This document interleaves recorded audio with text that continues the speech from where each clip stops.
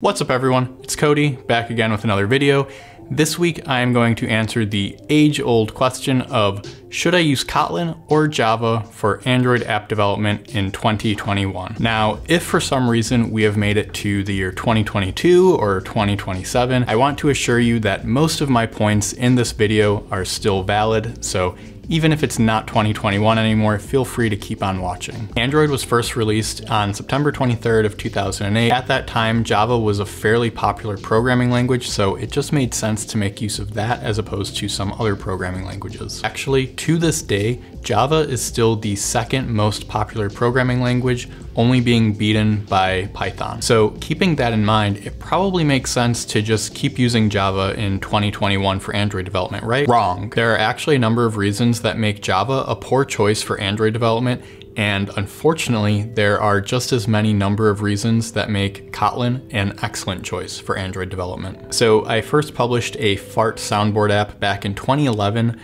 Ever since then, I have just kind of stuck with Android development, so I've been doing it for about a decade now, so I'm well versed in all of the ins and outs. Back then, I was developing applications using Java 6, which even at that time, back in 2011, that was a 5-year-old version of Java. It actually wasn't until October 2013 when Android Build Tools 19 was released that we could finally do Android development with Java 7, which at that point in time, Java 7 was only 2 years old. Unfortunately, that is actually the last version of Java that is fully supported on Android. Today, you can enable select Java 8 features and APIs. Keep in mind that Java 8 was released back in 2014, so that's really not a great thing. The same holds true with Android 11, where you can enable select functionality of those Java 11 APIs through a feature known as desugaring. Desugaring essentially allows older versions of Android to work with those newer Java APIs, even though that version of Android did not ship with those Java APIs natively. Kotlin, on the other hand, is platform agnostic by design. That means that developers can write in Kotlin JVM, Kotlin JS, and Kotlin native. So regardless of where you want your application to run, Kotlin can support it. When you are working on Android, you will have the Kotlin JVM and the Kotlin core libraries available to you. This means you can make use of all of the new Kotlin language features and APIs as soon as they are released. And there are many, many good Kotlin language features that we will get into a little bit later on in this video, so be sure to stick around. The other advantage of Kotlin being language agnostic by design is it actually gives a reasonable path forward for doing true cross-platform develop in a totally native world. So you can start off your developer journey learning Android and Kotlin and really honing in and becoming an expert in those two specific areas, but you aren't pigeonholing yourself into just being an Android or a Kotlin developer. If you wanted to then create a iOS application, you can do so by leveraging your existing Kotlin knowledge by using Kotlin multi-platform. This will allow you to create core functionality and bundle that together, and that will be used on both Android and iOS. Then, if you have any specific needs for iOS, such as, having UI that looks like iOS, you can use the regular iOS tooling, open up Xcode, make use of those tools.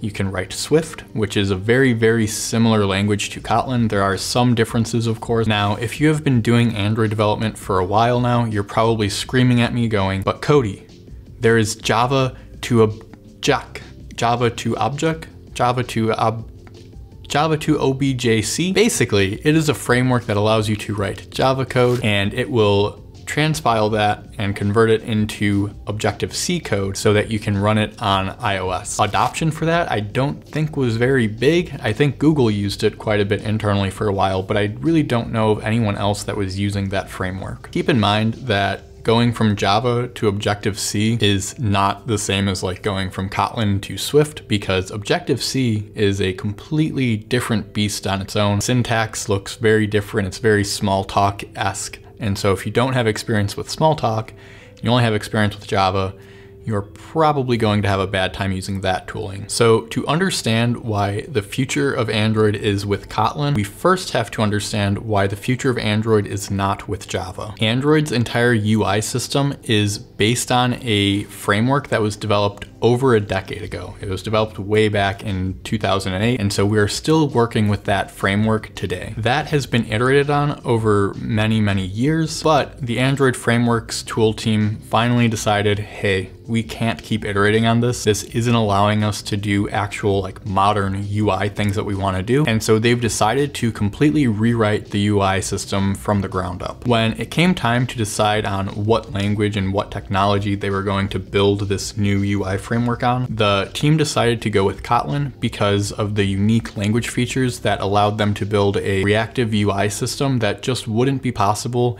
in any reasonable sort of way going with Java. This library is known as Jetpack Compose, and the nice thing about Jetpack Compose is it allows you to write your UI code completely in Java. This means you don't have to worry about XML anymore. You don't have to context switch between XML tags and Kotlin language or Java language. You just deal with Kotlin. It's Kotlin all the way down. And then the thing to keep in mind about why it is really nice is Compose was developed recently. And so all of those UI developments that happened back in say 2014, 2015 with material design, and then much later on with dark theming, all of those things have been taken into account and they've been built from the ground up in Jetpack Compose. Of course, because Java is so ingrained in Android, it is going to be many, many years, if ever, before we see Java completely go away in Android. It would really require a complete rewrite of the entire Android operating system, and I don't see that really happening, but just kind of keep that in mind that even though Java will sort of stick around, it's really not going to be a major player going forward. And then really outside of Jetpack Compose, you can even look at the open source community, which is a major reason why Android was actually successful. That open source community, they have even started to abandon Java. If you look at OKHTTP, they've rewritten that library completely in Kotlin. It's not using Java anymore, even though it does support Java. If you are trying to look at what the source code does, it's no longer that thing of, well, you need to know Java. No, you actually need to know Kotlin. Keep that in mind, because I know that there are a lot of folks out there that will say, learn Java first because you'll have to look at Java code. And if you don't understand what the Java code does, you're going to have a bad time. That was true a couple years ago. It's not true anymore. At this point, you really have to understand what Kotlin is doing, and you have to be able to read Kotlin to be able to be a proficient Android developer. Now, the reason why the Android team and the open source community have been moving towards Kotlin more recently is because of the language features. It's just a pleasant language to use. For starters, Kotlin's type system is broken up into nullable and non-nullable types, and by default, everything is non-nullable. So you have to opt into nullability, and I get it. At first, this may sound too restrictive having to opt into nullability. I mean, we have been dealing with null pointer exceptions for decades. We have lost billions and billions of dollars over that gosh darn null pointer exception. So at this point, I mean, we're used to dealing with null. We're used to those NPEs, right? Wrong. Since the Kotlin compiler knows whether or not something is non-null or nullable, it can actually force you to do specific non-null checks on nullable types. This means that instead of getting a runtime exception, you'll get a compilation error when you try to access a nullable field or property before checking, is that thing non-null? No one likes writing if-else statements to figure out, is this thing null, is it not? I mean, if we did, those NPE issues would not be issues. We would just do those happily. So why would someone want to use Kotlin if it's going to force you to do all of those non-null checks? Because this is built into the language, the developers of Kotlin already thought of that. And if you want to run something on a nullable type, you can simply add a question mark before you make that call, and it will do that null check for you. If the thing is null, it won't run that function and you won't get that NPE. If you need to do some default behavior, so if you want to do something when that thing is null, you can use what is called an Elvis operator, which is just a question mark with the colon.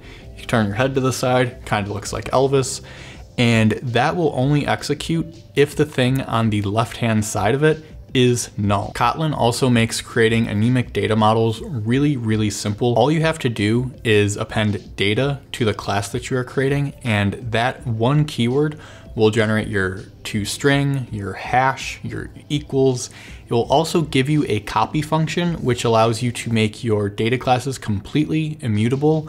And if you ever need to make a change to that class, you can just call the copy function. Now, I would say that that data class also generates all of the get and set functions for you in Kotlin, but you actually don't need the data keyword for that. That's just the way Kotlin works. Properties just implicitly have a get and a set function depending on if they are a val, which will only give you a get function, or if they are a var, which will give you a get and set function. Of course, Java, they have this available as well in the form of a record class. That is available in Java 14, so good luck using that if you are using Android. Kotlin has also had lambdas since day one. This is also something that Java has, and so for the remainder of this video, if Kotlin and Java both do the same thing, I'm just going to omit that as a language feature because both can do it. Another nice thing about Kotlin is this idea of structured concurrency. It comes in the form of coroutines. They function as extremely lightweight threads, and so this means that if you wanted to launch 1 million coroutines on your Android device, you can do so and your device will not crash.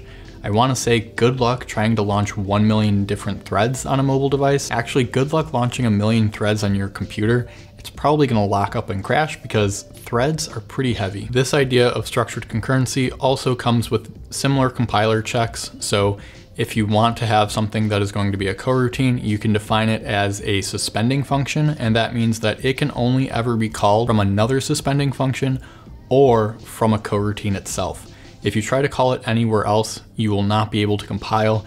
This is really good because it also solves for common threading mistakes. This doesn't necessarily prevent you from locking up your main thread, but it does make it much more difficult. You almost have to opt into that. And then it's really hard to talk about Kotlin without talking about how concise the language is. We already talked about nullability, so I won't bore you on that. The first thing is just about everything related to control flow in Kotlin is actually evaluated as an expression. This means that whenever you have an if-else statement, if you have a try-catch block, if you have a when statement, which is the equivalent of a switch case statement, you can actually set a variable equal to whatever the last line was on that control flow statement. This means you can set a if-else statement to be equal to the result of either the if or the else. You can do the same thing for a try-catch block.